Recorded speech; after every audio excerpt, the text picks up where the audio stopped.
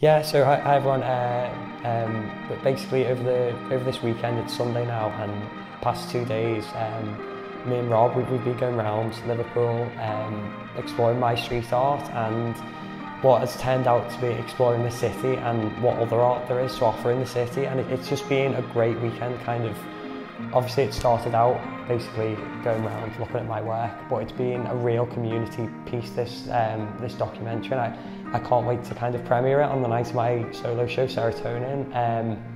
We've spoke to so many people, we've seen so many of my pieces, and it's been weird going back and seeing them all, do you know what I mean, and kind of seeing the journey. And we're actually in my new studio now, which I've just literally moved into, so come and see the documentary. It's going to be a great kind of piece that follows the journey throughout my work, and then what's going on in the city as well. It's been great, and yeah, we're premiering it on the night of my show, so go to SeanWebsterStudio.com, you get your free tickets there.